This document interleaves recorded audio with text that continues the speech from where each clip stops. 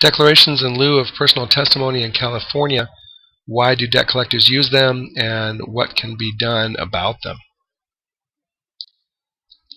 This is a declaration in lieu of live testimony, or an affidavit in lieu of personal testimony, and debt collectors use them because it makes their job a lot easier. This is what it looks like basically here. You've got the name of the document, declaration or affidavit in lieu of personal testimony at trial, according to Code of Civil Procedure, or pursuant to Code of Civil Procedure Section 98. Code of Civil Procedure Section 98, that is the code section that lets them do this. It lets them bring written testimony instead of live testimony to a trial.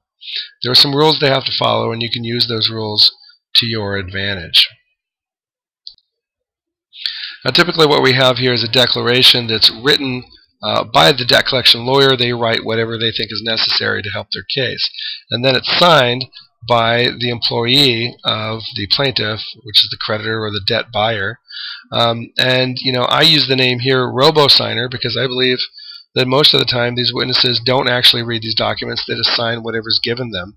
And this is not real valid testimony. It's a lie, as far as I'm concerned. I think that a lot of these witnesses say that they are presenting evidence when they're just signing a document that's prepared by their lawyer without even reading it or questioning it.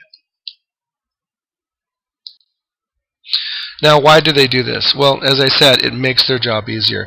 Debt collectors, they file thousands of lawsuits per year, and at any one time, dozens or hundreds of trials in a day, so they need to be able to do it easily.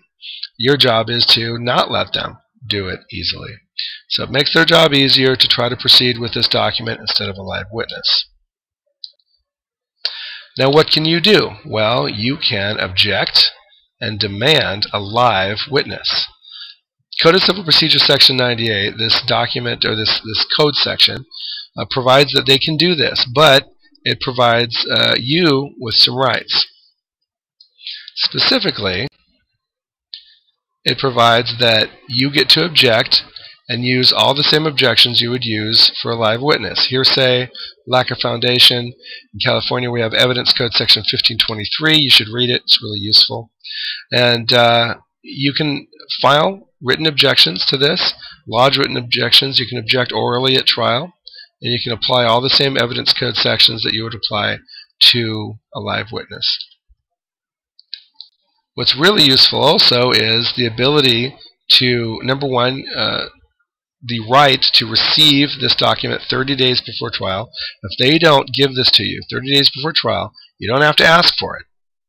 If they want to use it, they have to prepare it ahead of time and give it to you 30 days before. If they're late, they don't get to do it. They don't get to use it. Okay?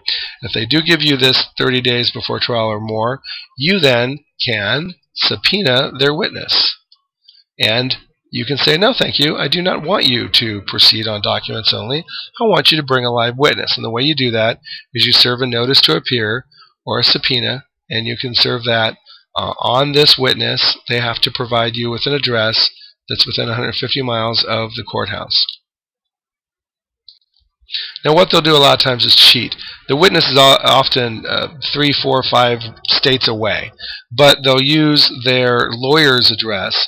In this case, Hunton Enriquez is the debt collection lawyer, and this particular person is stating that you can serve her with service of process at Hunton Enriquez's address. It's actually not proper to do it that way. We've objected successfully and have these declarations disallowed because it's not a proper practice. But even if you don't object to this, that is the address that you can use to serve a subpoena or a notice to appear, and it is typically provided in the last paragraph or so, just before the signature line. What is the point of this video? It's do not let them have an easy trial. Why would you let them do what they want? Why would you let them have an easy time of it? Make them bring a live witness. Object to this. Use the evidence code objections that you have available to you, and don't let them bring this case to trial on easy documents that they prepared for their own benefit. Object and use a subpoena or a notice to appear to make them bring a live witness. You have rights, but time is of the essence. Now, we provide free consultations here at the Fulman Firm. Everybody gets 10 minutes for free. 888-922-2367. Good luck.